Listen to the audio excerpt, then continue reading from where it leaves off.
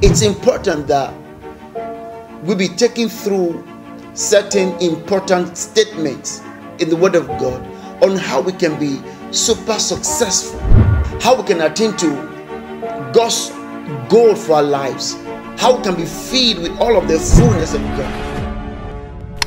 The Lord said to me, there are 3 kinds of people in the family of God that will always prosper. He said, number 1, those that fear God. Number 2, the faithful. Number 3, those that honor His word. 3 kinds of people that will always prosper in the family of God. So which of these are you? You know, in pursuing fullness, in desiring to become who God has made you and who God wants you, that is fundamentally something we must have. And if that thing is missing in our lives, no matter how much we try to attain to fullness, it will always remain an elusive concept for us. So you want to know what that is really? It is giving preciousness to the Word of God, treating the Word of God as the most precious thing in your life. It shouldn't be that because we heard it before, we should therefore abandon it for something new.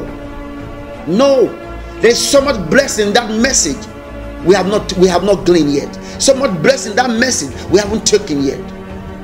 Like Paul talked about the fullness of the blessing. So I want us to have a listening again on that very word. And I tell you something, as we listen again, the Bible tells us once has He spoken and twice have we heard it. So let's go hear it the second time, because of the benefits of giving special meditation to the Word of God. Hallelujah. My preparation for the program, personal input is 0%. God input is 100%. Because all I have to tell you is will just be things that were dictated for me.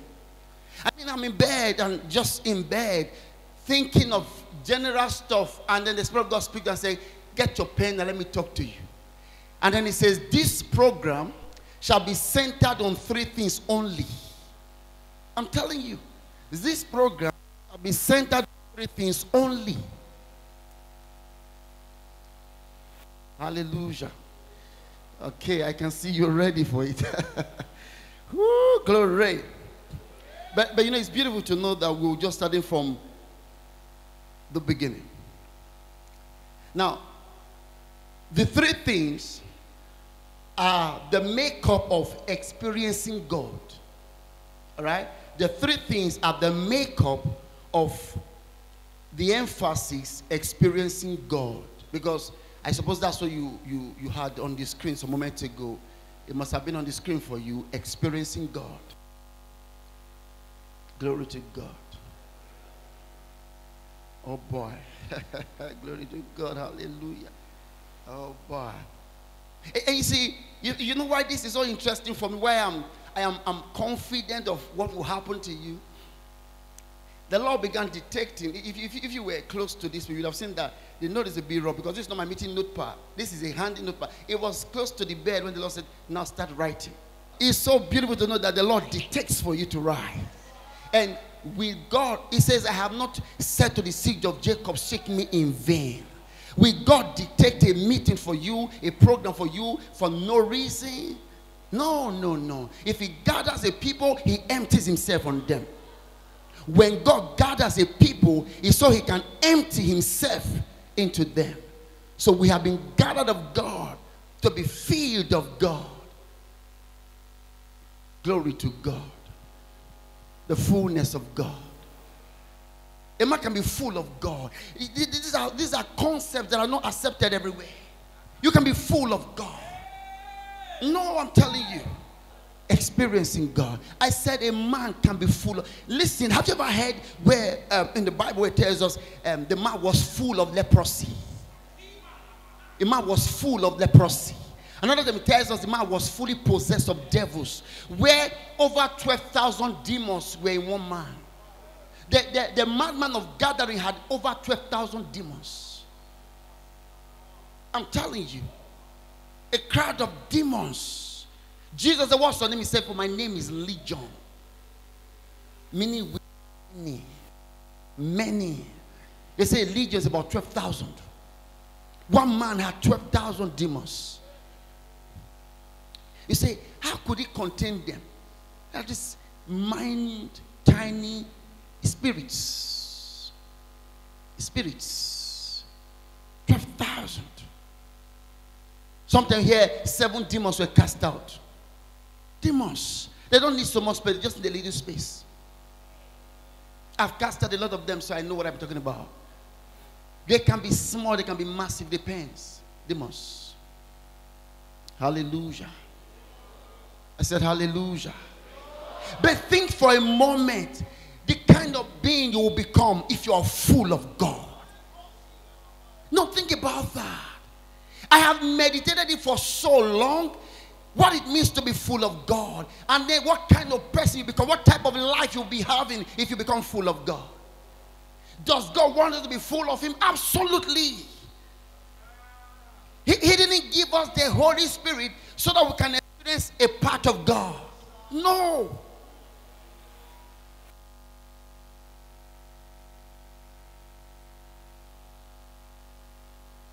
Oh, hallelujah. You know, Jesus said, tell him I will come. That's a visitation. He said, Moses, tell Israelites, I will pass through Egypt tonight. God is in the camp. He said, what would you want? I said, Lord, that every pole, everything may be anointed of your presence. We ask for the electrifying presence of God. We said, Lord, inherit this program. Make it your own.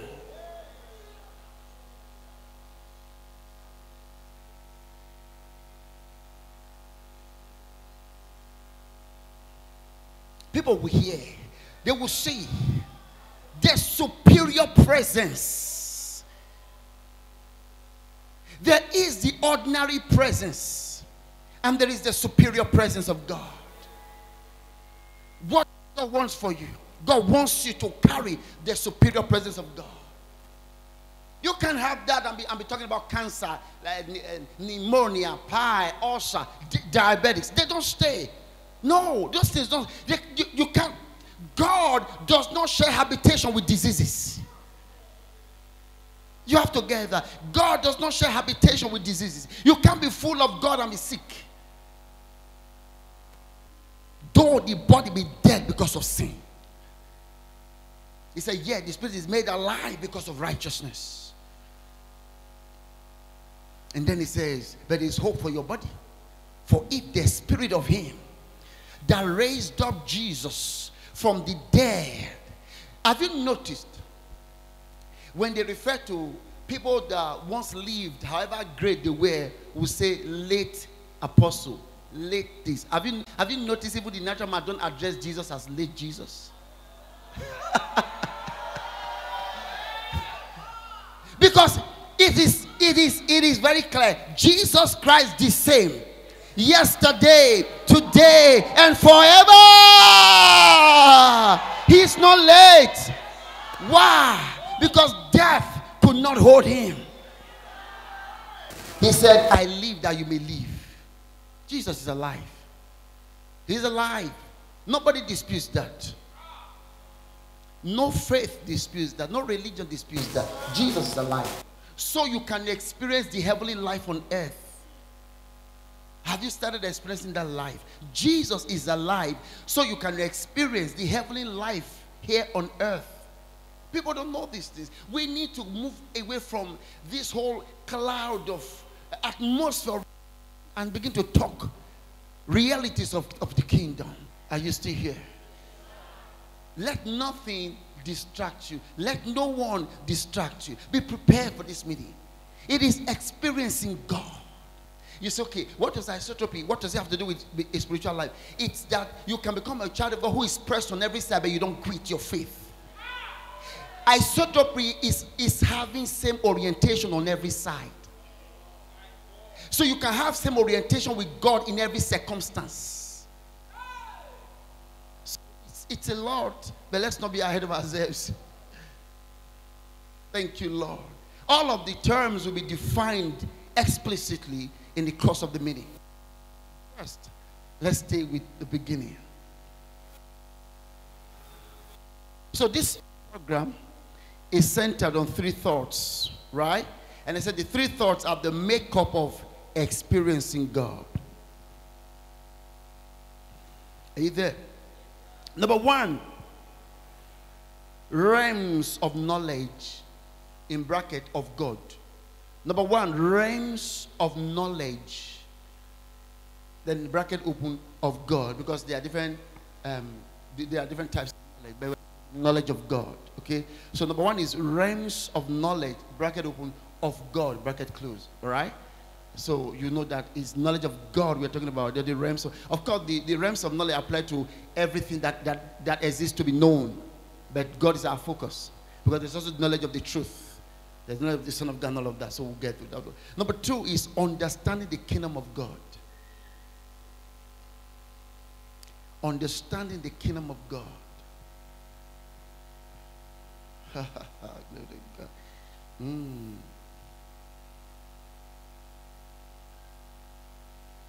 Are you there? Number 3, you will like this. Understanding the children of the kingdom. Understanding the children of the kingdom. The children of the kingdom.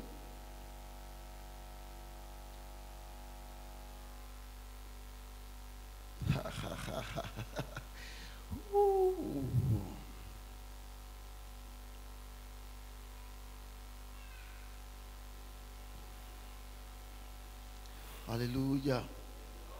You get that? Realm. Let me say this to you.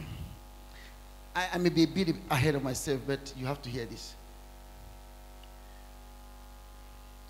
There are people, just listen, who are believing God for miracles and great things and whatever it is they are believing God for. I know there are people who say they believe God for a good burial. Okay, people believing God for different things. But you see, the Bible says without faith, it is impossible to please God, right?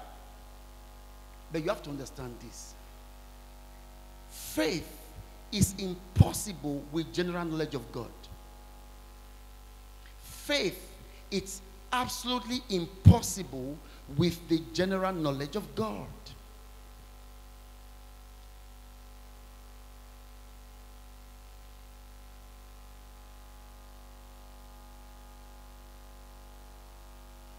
Do you understand that? Listen, if you are expecting miracles based on the story of God you were told, you're wasting time. I'm telling you. I'm telling you. You will soon find it.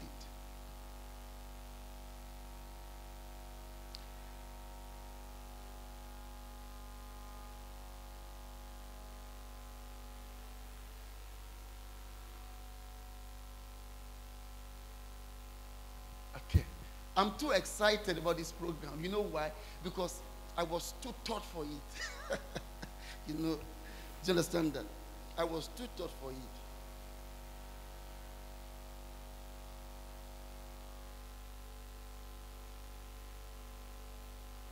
My God.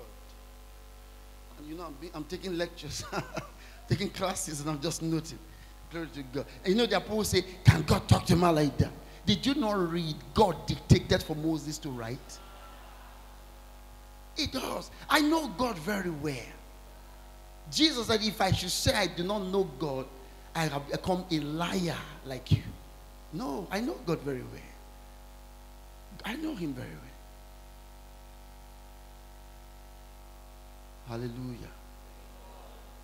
Days ago, I was talking to the Lord and I said, Lord, I'm not enjoying some conversation pattern. What's going on? I'm not the way I'm not saying things like I want to say. I'm not hearing what's going on. He said, the problem is this. He said, you have always enjoyed a relationship with me that Satan can interfere with. There is a relationship with God Satan can interfere with. That's where I'm taking you to. For example, okay, Maybe you should write it. Write it so that I can start this meeting. Because I want to start the meeting proper. He said, you have enjoyed a relationship with me that Satan can interfere with. But there's a relationship with me that Satan cannot interfere with.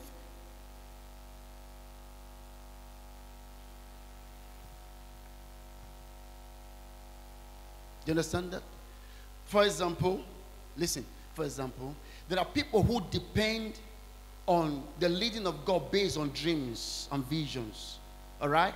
Their confidence in their work with God is always based on visions and dreams. It says, please don't start that business because I've not dreamt about it. Because God always shows me things in dreams and visions. What they don't know is that Satan can counter visions and dreams. So there are false dreams and false visions. Do you understand that? So Satan can bring a dream, a vision to terrify you. Some time ago, someone sent a message there. She had a vision that we're having a meeting and something happened to me.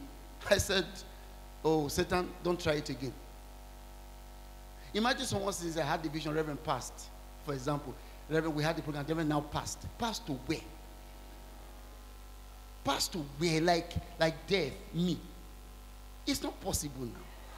No. I need to make that clear to you. If the devil is telling that I will soon die, until I'm past 100 years. And you have to understand, I'm not dying.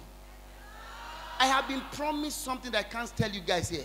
I am in my hotel room 2 days ago. I was in prayer for hours with the Lord. And the Lord appeared to me, and before my eyes was written, Elijah. In a glittery manner, I was in bed meditating. I was in prayer till about 5 a.m. and I saw body written in glittery form, Elijah. I knew what God was talking about. So that vision was Satan. Let me tell you what the vision was for whoever had that vision. It was Satan coming to trouble your confidence for tomorrow. Because there are those who feel like, as far as Reverend is my father, my future is bright. Satan came to attack your confidence. Do you understand that? That's what he came to do. And I rebuked him not to try it again. So, that passed away. No, it's not possible. It's not a joke. There are things that are not possible. So that one is on one side. But so you see the dream, Satan could come and, interfere with your dreams and your that. Then, there are those who believe or who depend on their hearing. All right? They say, I've not heard from God. So we can't act until I hear from God. Satan can also speak to you. Of course he does. Satan can come and say, my son, it is well. He is not scared. Every time you hear my son, it's not God. Because the Bible says there are many voices as it were, and there's none without significance. Satan can call you. Once he knows that you always trust my son, go ahead. He will start calling you my son. You don't know the devil.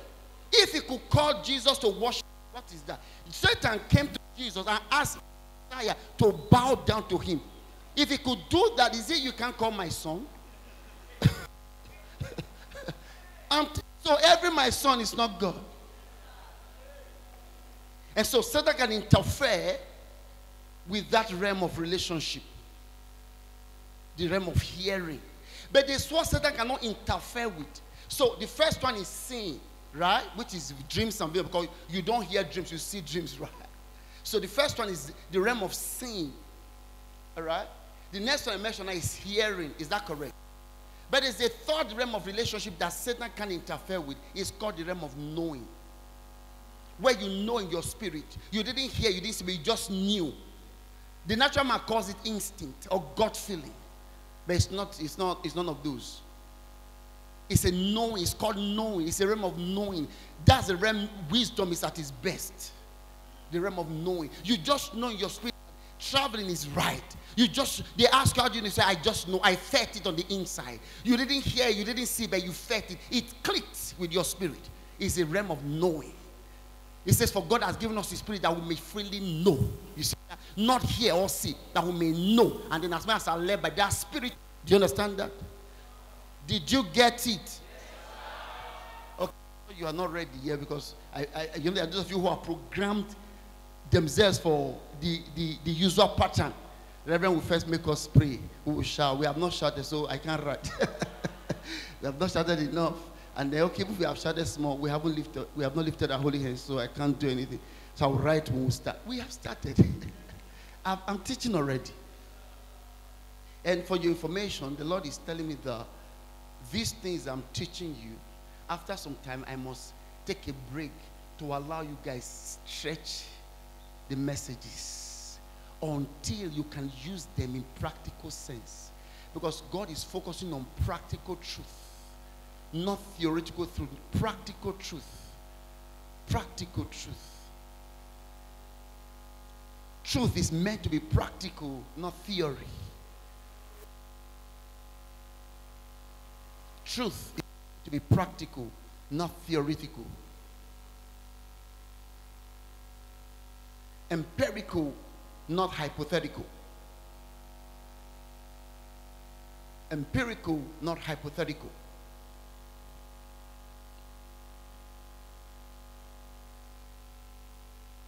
Hallelujah. I said hallelujah. Are you here? Glory to God. Hallelujah. Amen. Okay. So if you have been always depending on my son, many of those my son out of the 10 may have been of the devil. You said, but the Lord said my son, and I did it, and he flopped. Yeah. He flopped. Did you, oh boy, Lord, don't let me start. Did you read the Bible that the voice of God sounded like that of Eli? God called Samuel, he went to Eli because the voice sounded alike. It took Eli to tell him, I've not called you. Wait not for Eli. Just suppose Eli was a devil. He would have said, my son, I called you. So, do you understand that? If you came here just to receive a miracle and go, you missed the mark. You missed the point of the whole program. You didn't just come to get a miracle. Yes, you will get. You came here to be transfigured of God. You've got to be a better version of yourself. So this program is not just about receiving miracles. It's also about transfiguration. Becoming more and more like God. Starting with becoming like Jesus. That's what we are here for.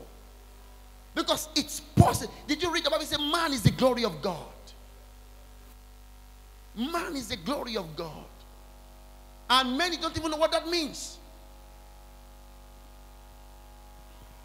If the glory of God was really about cloud, then it means man is the cloud of God. It's not cloud.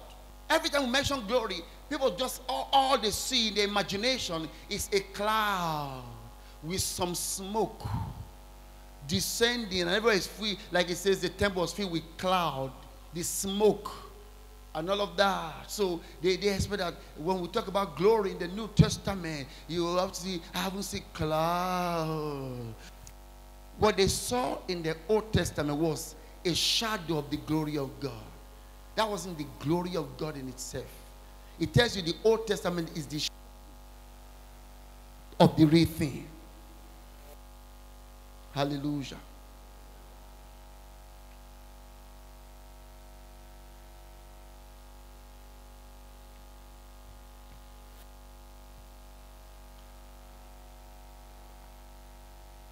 Man is the glory of God. This is smoke is the glory of God.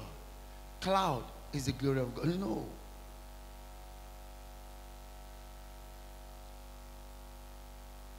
And as you study your Bible, you find that the cloud was more of what precedes the glory, what came before the glory. It says, and the house was filled with the cloud of gospel, and the glory of God filled the house.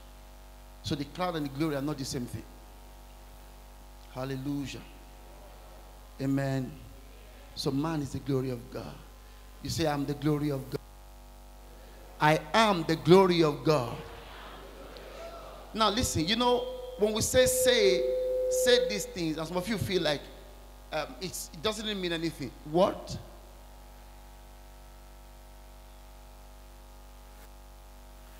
the power of words? You don't know the power of spoken words? Read your Bible. It says you are condemned by the words. You are condemned by thy words. It didn't say you are condemned by devils. Your deliverance is in your mouth. Your victory is in your mouth. Many of you are not using your mouth right. You say the wrong things and will never say the right thing. No. It says, for thou art condemned by the words of your mouth, and thou art justified by the words of the mouth.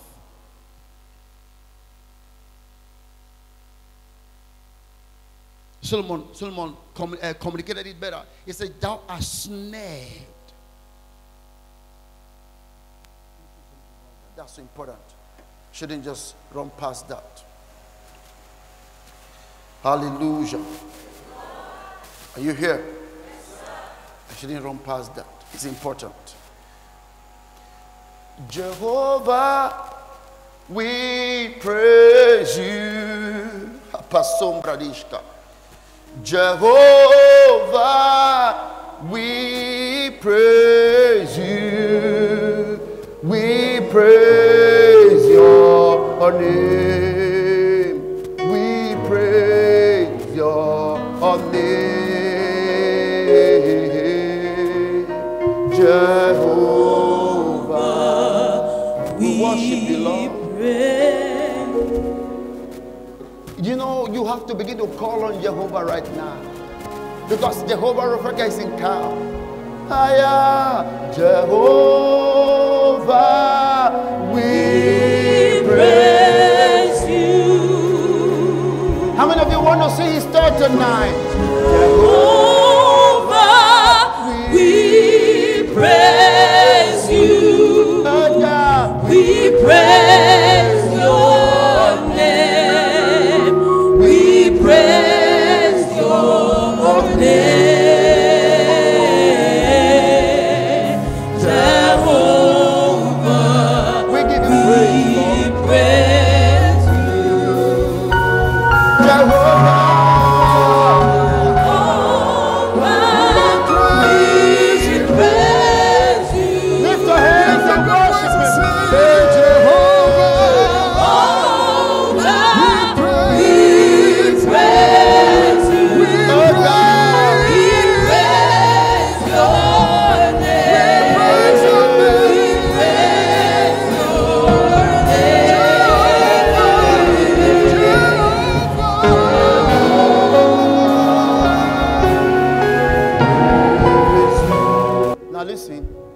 When we say worship the Lord,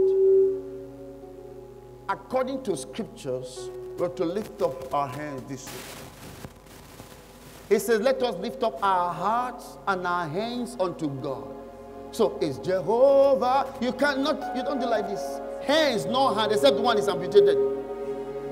Otherwise, it's lifting of holy hands. He says we should lift up holy hands without wrath and doubting. Don't doubt it. Jehovah, we praise you. You just look at me and do the same. Lift your hands towards heaven now. Jehovah, come on, choir. We praise you. Oh God, we praise you. We praise your name. Say Jehovah. Jehovah,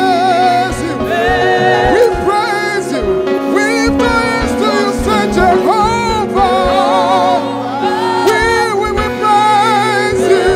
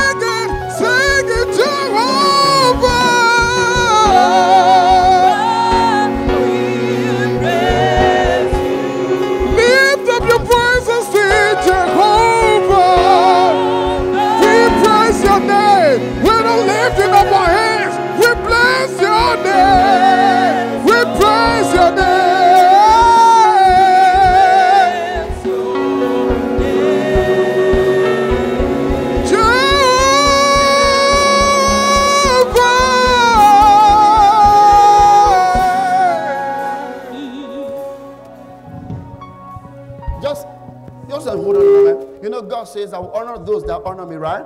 1 Samuel 2:30. Now, just imagine every time that you're worshiping the Lord, your hands are up. Will those hands ever fail? You find that whatever you touch with those hands will always prosper. You can't say one worship. Even when you're not paralyzed, you lift your hands towards heaven and worship. You see what? Listen. Romans 15:4 tells us that whatever was written before now was written for our learning. So it was written for us to learn how to worship God.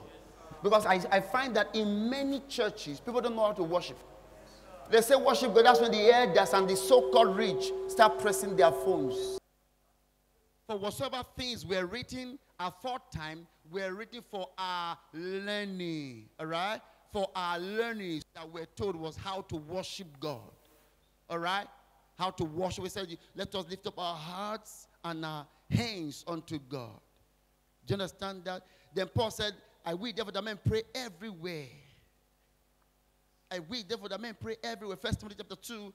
Let's read that. 1 Timothy chapter 2 verse 8. Book of 1 Timothy chapter 2 verse 8. 1, 2, 3.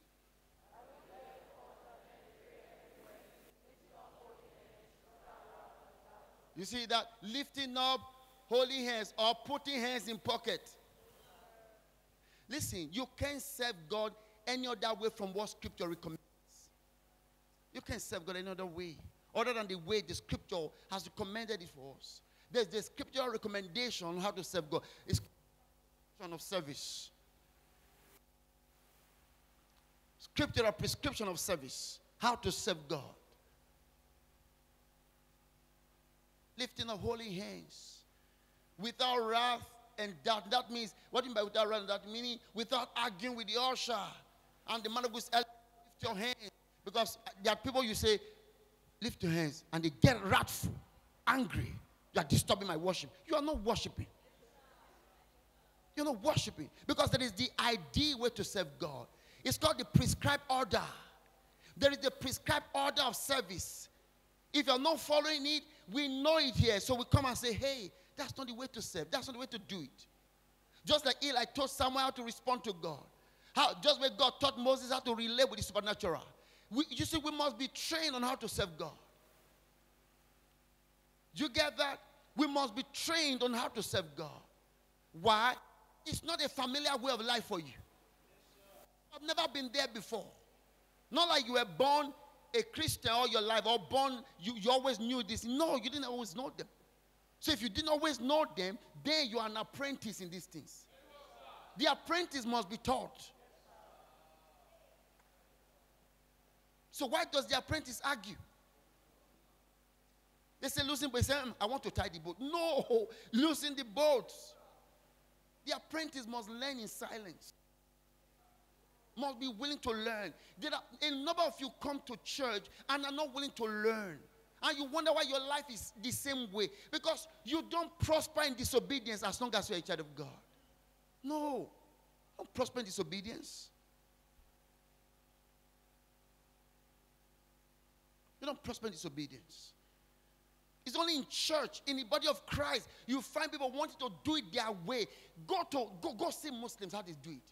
No Muslim will come to the mosque and say he wants to pray his own way. He's not born. A disciplined lifestyle. They say they are fasting in the month of Ramadan. They fast. It's only in church. Someone say, must I fast? Discipline. Discipline. That's what they call them faithful Muslims. They are fasting. They go. They say it's time to pray. They go to pray. You go to mosque and the imam is talking and you are talking, you will be dead. So in church, someone will start in pastor, wrap up, time up.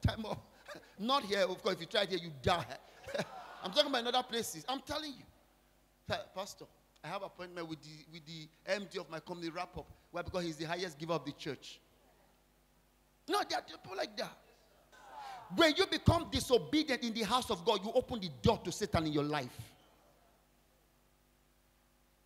When you become disobedient in the house of God, You open the door to Satan in your life. Yet God says, and give no place to the devil. Meaning it's in your hand to decide if Satan will have access in your life or not. People give place to the devil in their lives. Disobedience is one of the ways to do it. Disobedience.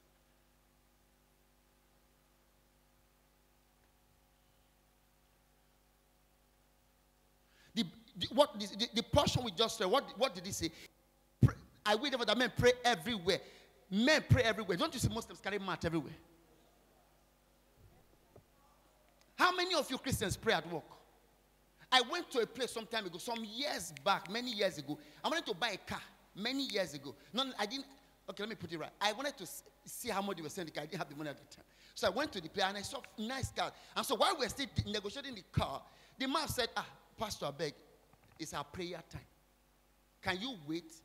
He brought suya and drinks. Said, please, just wait. He was going to pray. He didn't mind how much I was going to pay for that car. There are those who are not here now because on a public holiday like this, they said they didn't get permission from office. And then a man left millions to go and pray. Let me say this to you. I want it to be very clear. This is the Good Life Nation. Listen carefully. Listen. No, you didn't know what I want to say. I want to pass an instruction here. In this place, if you will not do it the way I teach you, you should get out. And if you don't get out, just to stay your way, and let me say, you will die. Because this is the last place anybody will insult the integrity of God. If you come here to insult God's integrity, I tell you what, I will curse you and your generation. You will die. Because here, God must be honored in his absoluteness as sovereign God. If you are here, because I hear reports of some of you in your radio chapters, I'm warning you for the last time. Otherwise, what will happen to you will be terrible. You can come here and you can go somewhere else and abuse God. But if you come here, you must comply. You must make up your mind that whatever we ask you to do, you will do it. It's not up to you. And you know why I can talk to you this way? Because I don't depend on you for anything. It's only in churches where the man of God depends on members to eat and feed that he doesn't say the truth. He says, it's not right to disobey God. Let's try and serve God well. Why? Because if he talks anyhow, they'll stop paying tithe. You see that? They'll stop paying tithe. But thank God, my life is different.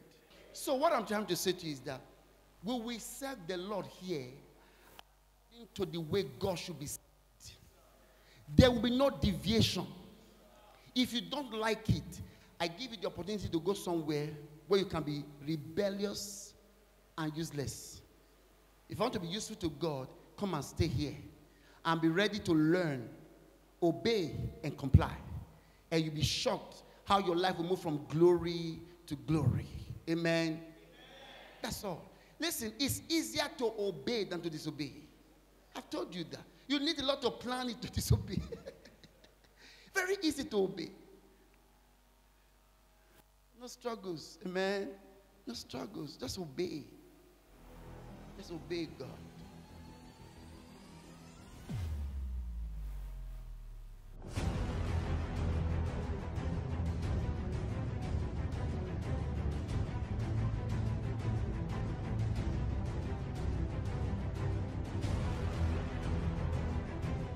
Father, in the name of the Lord Jesus Christ, we thank you for the opportunity to give, to create a new season, and to explode financially. We give with humility. We give with thanksgiving. We give with faith in our hearts. Our offerings, our tithes, our first fruits, our special seeds. Lord, we are not dashing you. We are giving with expectations in our hearts. And Father, we give to return back with harvests. And we ask that the anointing of God's Spirit that was upon the rod of Aaron, that caused it to bud and to blossom, to bear fruit in less than 24 hours, rest on all that we offer.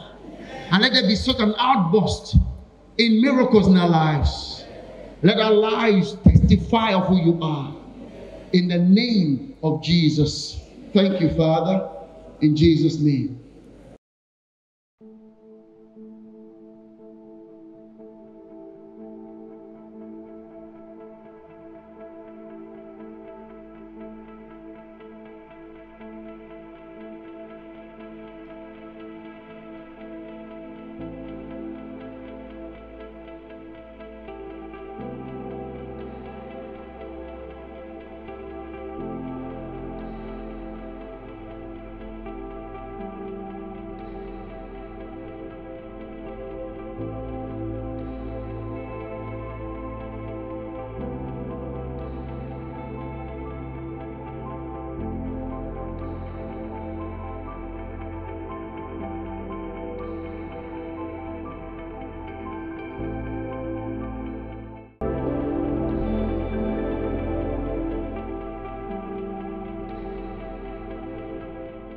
I want to mean this prayer. Just say with me right now.